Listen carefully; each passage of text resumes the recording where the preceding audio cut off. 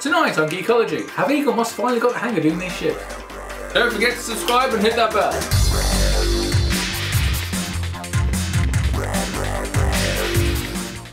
Hi and welcome to Geekology. I'm David. I'm Stan. And tonight we're going to be reviewing Star Trek, the official Starship collection by Eagle Moss, issue 142 and 143. Excellent. And only 47 tags to get there. Yes. Okay, so we have... Can I just say, before, this is one of the alien ships that I've actually been looking forward to. I'm shocked. Oh, because there's nobody in their right mind was ever going to release this. This is true. Yeah. And it was a cracking episode. Yes. Booby trap. So, yep. Yay! Anyway, sorry, go with the magazine. What we really want is an Enterprise D with a little shuttle stuck out the front, guiding it through. So, Promethean Battlecruiser. Type warship, launched 14th century, length 600 metres, propulsion, fusion engine. This thing was dates from our Middle Ages.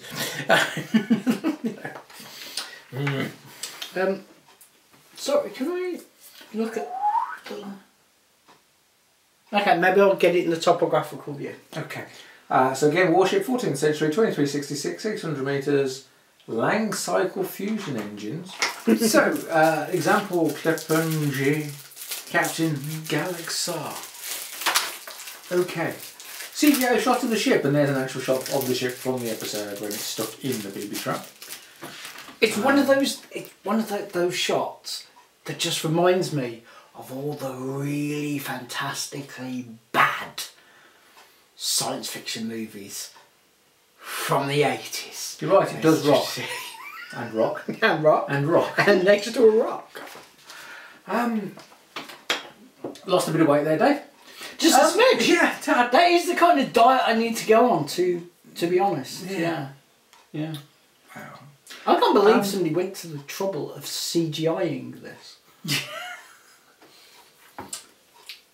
Fair enough. Well, they had to do the mesh to make the model. True. So, yeah. And there's it getting photoned to death.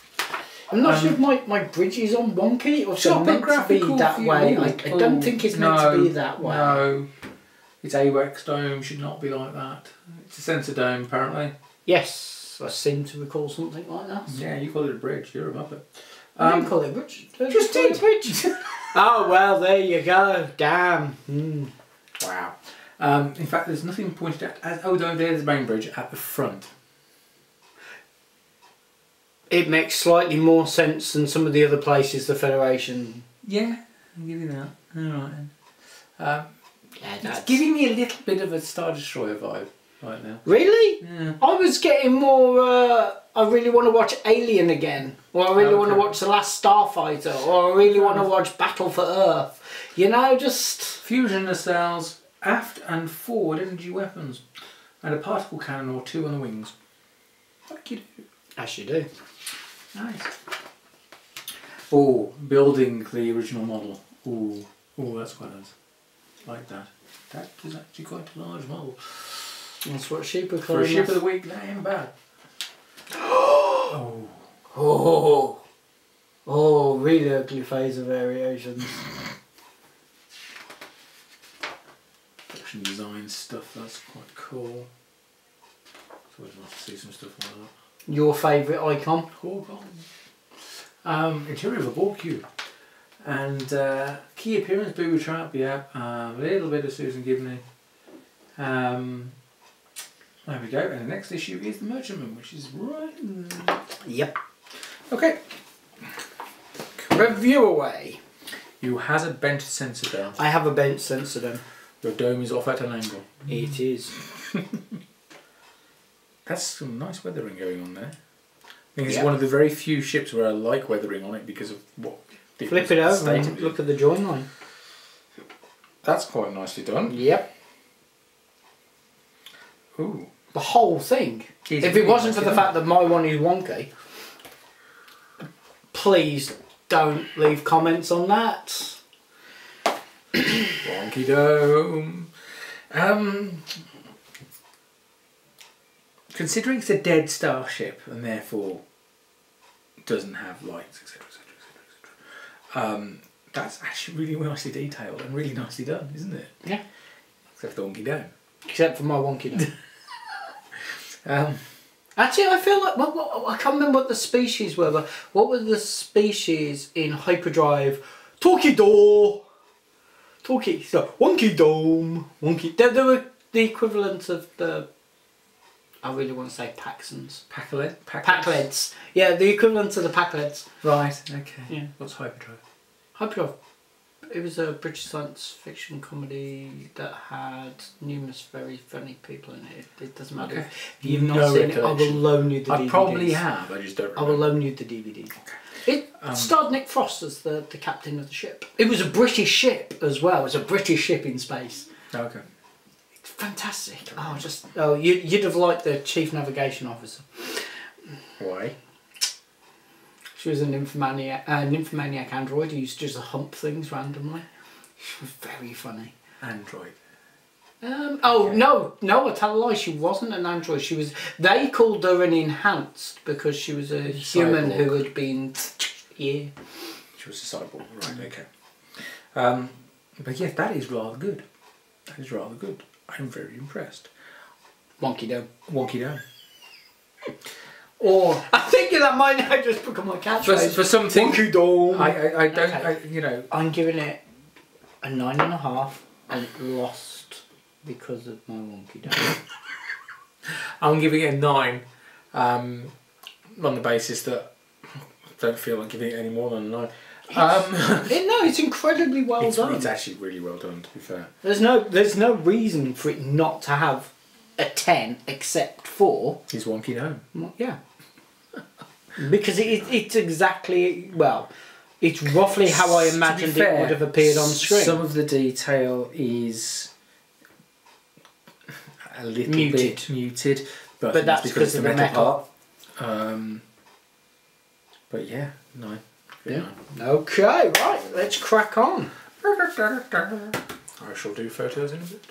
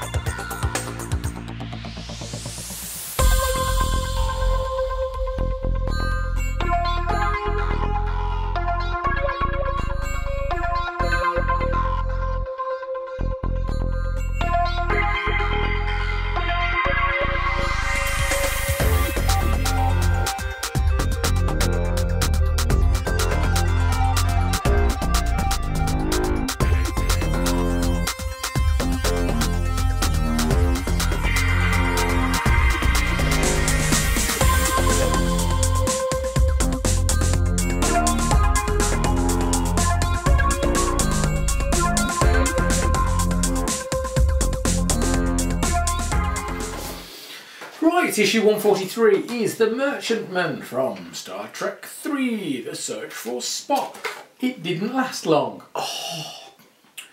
Type freighter, launched in 23rd century, 150 metres, maximum speed, warp, wow my. Okay, warp. What the hell?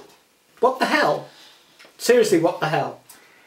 Operated by Independent, it's a freighter, 23rd century, 150 metres, 3 crew, warp 5 phasers, which they didn't get a chance to use. No. There we go, and including the lower fin, which I don't think made it to the version that was in. Cool. I'm trying not Valkyries. Judge. There's the CG shot of the ship, and then there's a topographical view showing the main bridge, the forward energy weapon, which I assume is the aforementioned phasers. See, I thought it was an energy weapon. I didn't remember it had been phasers. The thing is, I would have said that during the time period it's in, if it's just got energy weapons, it's going to get screwed. Yeah. The fact that they weren't fast enough to even activate the phasers when they got blowed up doesn't bode well. Warp nacelles, cargo hold, the sensor and communication arrays are on the troglodyte style fin outer Rider, fin and things, impulse engine, there we go. Design the merchantman. Someone took a troglodyte, put an engine on it, by the look of it. Yep. But there we go. A whole load and of course it got engines, refitted for various use on other... Yeah, it didn't get a repaint and a... Yeah, it turned up all over the place. DS9, TNG, yeah. Yes, that's right. Outraged Okana. Okana's ship was one of them. Same class, we'll say that. Starship 3 visual effects. There's a shot I've always loved. Space Dock. Variations on Space Dock, which is always cool. Oh, internals of Space Dock. Hiding the Titan's Enterprise in the background there. More shots that we saw in the Space Dock magazine. Don't know what's happened with Space Dock on the Eagle Moss side. Not impressed. Still owed one. It's disappeared. Not gone out of stock, it's disappeared. Bird of Prey, and let's stick my arm up a puppet. No.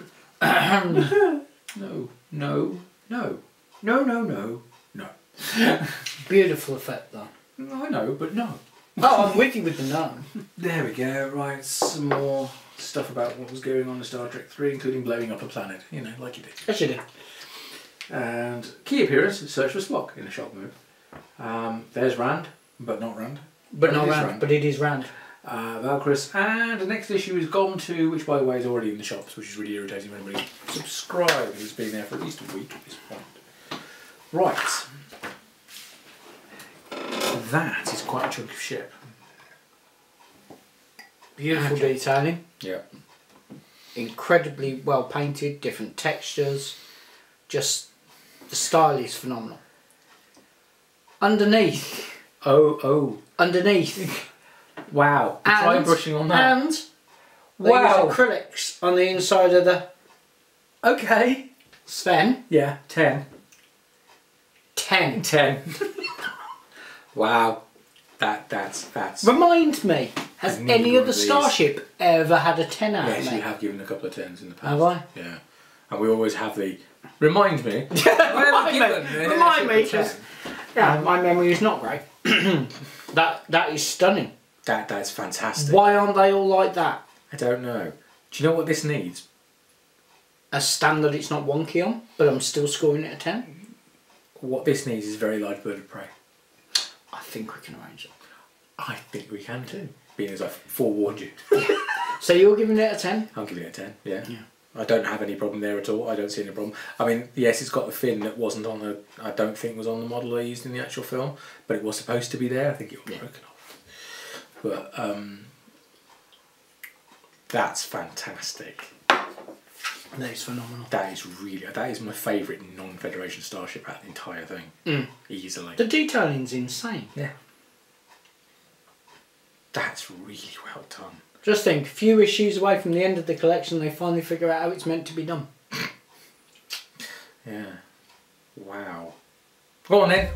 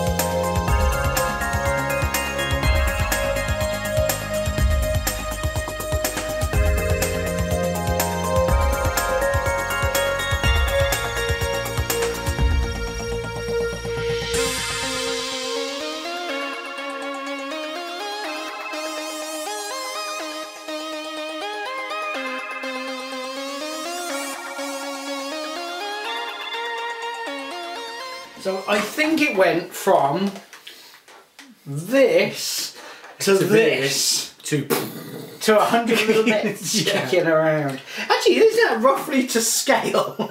According to the film. Actually, if I put it there so it's a bit bigger. Yeah. There you go, that's roughly to scale. The worst thing is that the module here does suggest, because this is only supposed to be the bridge in the Braille class, isn't it? In Braille, yeah. So it's like, the bridge is this small? Not entirely sure that's the scale. You think it might be a smidge out? I think it tad, a little bit. Tad. Maybe a tad and a half? The bird of prey is supposed to have, what, 12 crew on board? Depends which bird of prey. Well, if it's a Braille class, it's that bird of prey. Yeah, it's supposed to have 12 people on board, it's crews. So maybe it's a D12, maybe it's a Braille class, but either way, it's tiny. It's a scout class, isn't it? And this is this is a freighter. It's not the size. I know. Realise this, but with respect, you can get a couple of whales on board on them, but that's your limit. Hey, I don't judge. You can get 2 humpback whales in one of those. That's not an awful lot of freight, to be fair. And this is a freighter. The cargo hold on this has got to be at least as big as the cargo hold on that thing. Sven. Therefore, Sven. Star Trek and scale. Right. Okay, so before we wrap this up, Okay. can I just mention one little thing? It's not very little if it's what I think it is. And it's bloody expensive. Oh, we are going to talk about the same thing. Yes. Because me and you haven't actually had a chance to discuss it because I wanted to do this on film. Do you think that's going to be an incredibly expensive piece of crap? Yeah, yes it is. Oh, good. I'm glad we're both on the same. Okay, so my points for not even... Well, I didn't see the point. People are going, oh, well, I'll buy the first issue. And I'm like, why? Because that's wasteful for the environment. There's plastic and you just... No. If you're not going to complete the damn thing, don't buy any of the issues. Yeah. So, from my point of view, I was looking at it going... It might be worth us mentioning what you're talking about. Oh, sorry. I'm talking about the construct your own enterprise, which I'm sorry, but they shouldn't be allowed to use that tag. That tag was for the Meccano. That was build your own enterprise. Nice. So, yeah. But we'll go with construct your hard work. The part build your own enterprise D. But that isn't the Enterprise D. I don't know what that thing is that they're parading around. It's like, let's take the 6-foot model, the 4-foot model, and somehow make something that looks like neither. It's just... And our amazing 10 forward without windows. Main deflector dish that's the not wrong the right shape and colour. Yeah. I looked at it, loads of my friends are going, oh, you'll be really into this. And I'm like... No, it's shit. No, even if it wasn't £1,000... Which, by the way, it is. No. 100 issues, £10 each, except for the first couple. Unless Unless you go for the premium version, then you pay an extra £1 on each issue to have a better stand. to get a better stand. Why do you need a better stand? It should come with a better stand. It's mirrored and lit and lovely and not worth the £1,000. No. Did I mention? No. No. The navigation lights don't even blink. Hallmark Christmas tree ornament, they blink. Yeah. The nacelles are completely the wrong shape. The saucers completely wrong. It's angled. Or, no. You know that I'm not a great fan of sitting on forums and messing about, but when they announced it, I went and I asked some questions because I really wanted to understand what they were trying to do. And apparently it is the shape it is because it's the only way they can make it. It's a piss poor argument. Just don't bother then. Yeah. Frankly. I mean the two shuttle bays on the back of the neck are too high up. And they're the same size. Again, they haven't learned that one. Yeah. At least from the shots I've seen. So is there anything we should I think the worst this? piece of marketing they've done for it so far is you go to the website about it and it shows you pictures of the screen used Enterprise, the 6-foot model, the 4-foot one, and then show you the model you're getting, and it's like, really? Why on earth would I buy that? I thought the worst piece of marketing they've done for it was the video of Ben. That was not. That was terrible. No. Yeah. Okay, so that's why we will not be reviewing that one. Yeah. Yeah. Yeah. Now, there's also been a little leak / maybe assumption / let's take this with a massive pinch of salt, to suggest that there's been a listing put out by Eagle Moss, not convinced about this, that in December we'll be seeing the first issue of the Star Trek Picard, the official Starships collection. Now, most people dismissed it immediately because I hadn't announced a name for it, and then Seneca Martin Green went out and actually called it Star Trek Picard in an interview. So that's led a little bit of credence to it, but I'm not so sure. But, and this is interesting, everybody will notice that the XL Enterprise E has been out of stock for over a year now. They have not done an intermediate size Enterprise E. No. They haven't done a special of it, etc., etc. Now, if the Picard series ships are the same size as the Discovery ships, which I kind of expected the Discovery ships are doing well enough, though I find it quite irritating, I'd rather they were this side. It's interesting that this first listing suggests it's the NCC 1701E refit. Now, that would kind of make sense because the ship was refitted. It was refitted twice, to our knowledge. If not 3 times. Well, yeah, because they might do it a 3rd time for this show. Yeah, because at the end of the day, the Enterprise E that was in First Contact was changed for Insurrection and then changed again for Nemesis. Admittedly, it was a minor change between First Contact and Insurrection, but for Nemesis... It was a major change for Nemesis. Yeah, where the cells had moved and so on and so forth. And of course, after the ramming speed... Let's ram by text message. All righty then. Oh, Deanna's driving again. I'm sure she'll crash it quite happily. Am I wrong? She crashed the saucer section, didn't she? From the Enterprise D. And there she is, sitting at the front, and Picard texts her over the intercom system and basically goes, crash that ship. I'd like to see you land the saucer section. See, I wouldn't have any problem landing the saucer section. Why? Land the saucer. My command is done, that's it. Real hard for me to figure out how to land it. Wow. I want you to do an interlock without using the computer. But yeah, so at the end of a Nemesis, she gets refit because she has to be refit because she's in bits. So that would necessarily be a slightly different Enterprise at the end of Nemesis. And then 20 years later, it's not going to be the same ship. Okay. It's going to have bridge module, swap outs, all sorts of systems upgraded and so on and so forth. So well, the warp nacelles would have had to have had at least 2 more redesigns since then, just because of the theoretical changes within the warp drives. Well, yeah, I mean, they'd have had to have redesigned it at least twice. Had the pathway of upgrades, wouldn't they? Yeah. They would have developed theoretically in the universe. It'd be interesting. Why the Venture had different. You know what? It would be really. I know it's a really sad, geeky thing, but it would be interesting to see if at any point during the new Picard show, whether they mention the speeds that starships are travelling at. I'll be very curious to see whether the Federation have kept the Warp 5. Well, they weren't with the Voyager because they made it move. Voyager and the Enterprise E was designed so it wouldn't affect that. That's why it was the design it is. So it'd be interesting to see what they've done to a Galaxy class to make it compliant. Yeah. Especially if they say called it the Challenger and had Geordie on board. Anyway. Cool.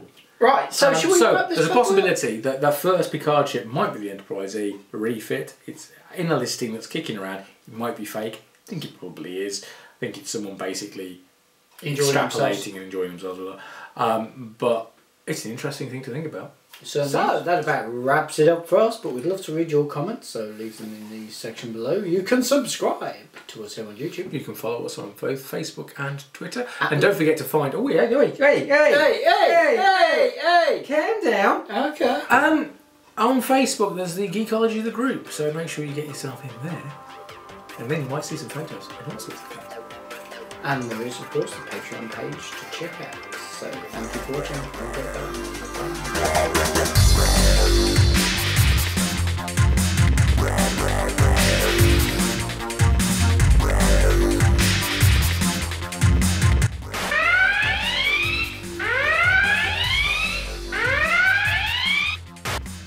Eagle Moss finally get it right? Find out. No, that's shit. Tonight on Geekology, have Eagle Moss finally got the hang of this? Yeah. Do you want to have just one fresh clean cut for that Yeah. one? 3, 2, 1. Hi and welcome to Geekology. I'm David, and Sven has lost some weight.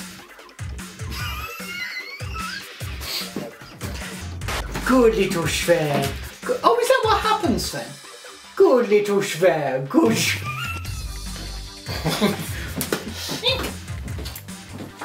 Oh, sorry, that is actually for you. I genuinely got that for you. It amused me. I saw it in a free pack and I was like, fuck yeah! Oh, it's me! Oh, right, I It see. is a That Sven. makes sense. Did you not I understand? thought it was a fucking hamster or something. Did you not understand why I was doing the Sven joke? I thought it was a fucking hamster. No, it's a Sven. It's a Sven. That was the joke. Actually, hang on. I can turn it into a real Sven.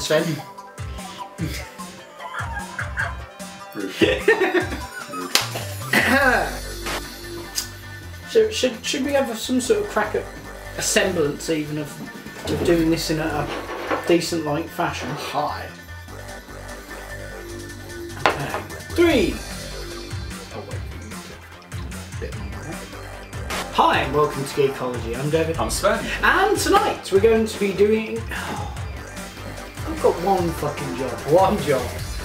3, 2, 1. Example Geekology. Oh, hello. I assume that was the name of the ship. Oh, they've gone back to doing that, have they?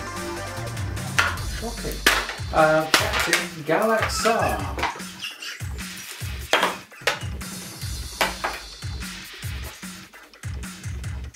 Welcome to the blue curve, because David can't keep his shit together. No, it's not. It's not.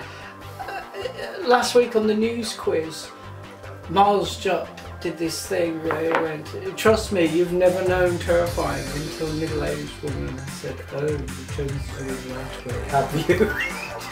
He said, oh, they've gone back to that. Except the bloke in Banamori. Anyway, sorry.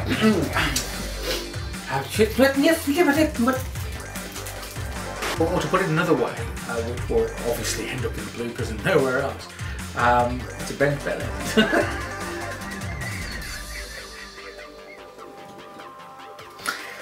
I mean, he does those type of jokes. He thinks it's adorable, and I do it. It's shocking. It's perfect. I'm sure if they date her, I wouldn't be shocked. What we need to do is wear a skirt. Maybe look at a skirt. That I want to bring out the bloopers. Right, well, that about wraps it up for us, but we'd love to read your comments, so Leave your comments. 3, 2,